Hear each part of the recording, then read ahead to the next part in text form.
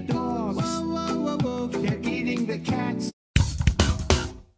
The Trump cat dog meme has become a cultural phenomenon if you haven't noticed by now. But of course, it has broken America into two camps. Those who believe that the Haitian immigrants are attacking and eating the pets in Springfield, Ohio, and those who believe it's all fake news. Now, guess which side Joe Scarborough comes down on? So, of course, we're going to show some interesting clips, and then I'm going to offer irrefutable evidence as to why the illegal immigrants are devouring our pets in Springfield, Ohio. But before we continue, please like and comment on the video so we can break through the algorithms. Here we go.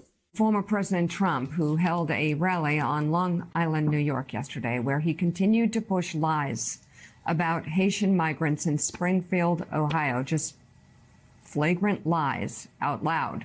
Trump told the crowd he plans to travel soon to Springfield, as well as to Aurora, Colorado. Take a listen to some of his remarks. How about in Springfield, Ohio?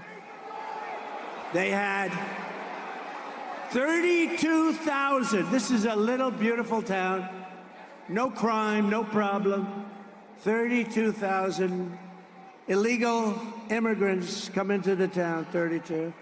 So they almost doubled their population in a period of a few weeks. Can you believe it? And you know what? They've got to get much tougher. I'm going to go there in the next 2 weeks. I'm going to Springfield and I'm going to Aurora. You may never see me again, but that's okay. Got to do what I got to do. Whatever happened to Trump? Well, he never got out of Springfield. That's just not. Here's the Wall Street Journal, front page. Told the pet eating story was untrue. Trump team spread it anyway. Yeah. That's the front page of the Wall Street Journal.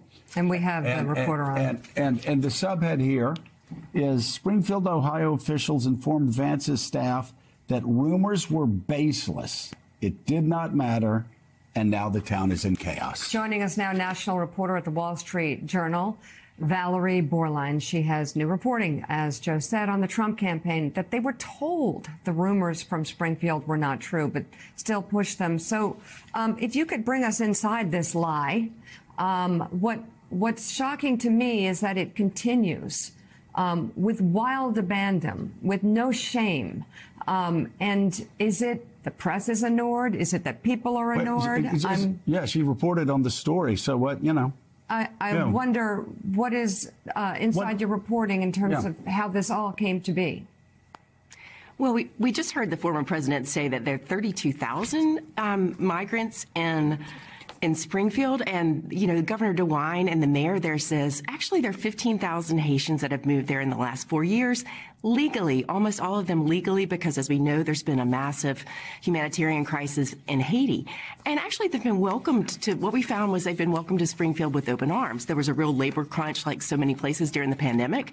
And so the Haitians have been, this community of Haitians have been in the small town of, about 60,000 people. It has created a lot of pressure in the community, as it would with a lot of new people. But we just found no truth to the idea that they're there illegally or that there's any issues around the community, eating people's pets, which is really a very serious claim to make.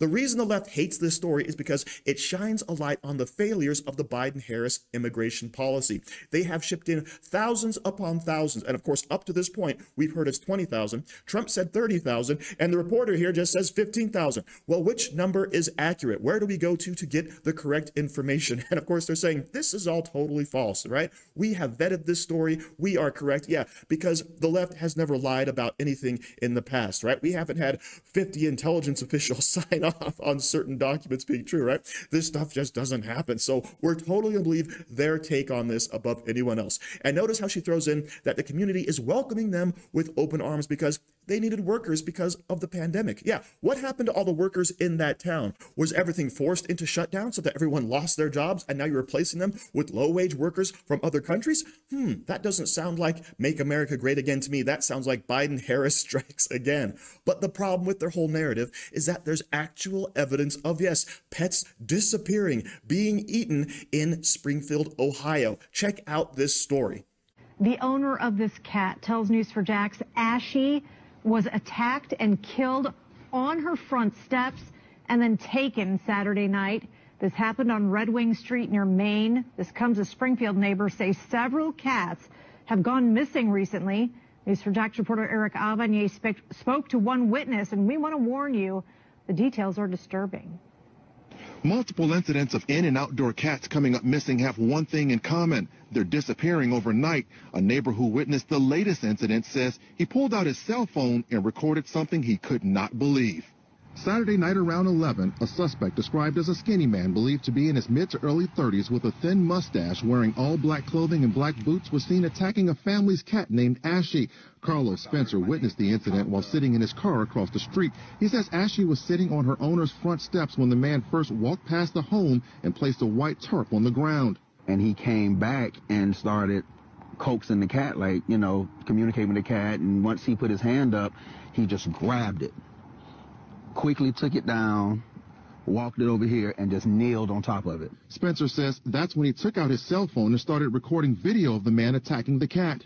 I was able to film him, bound the cat some kind of way, and put it in a plastic tarp and walk. So despite hundreds of local residents coming forward and saying, hey, we have this problem, we have witnessed it, we have seen it, despite people complaining to city council members and them just being shooed off as if it's all some type of elaborate hoax, and despite local news crews going out and responding to specific incidents, people still want to call this a hoax, call it fake, which of course is completely ridiculous at this point. It's denialism, right? Something strange is happening in Springfield. Do we know how widespread the problem is and how long it's been going on? I don't know, because we're not doing any official investigations, because it's basically us versus them in this scenario. So thank you for watching. Don't forget to like, share, comment, subscribe, and stay safe out there, people, because they're coming after you.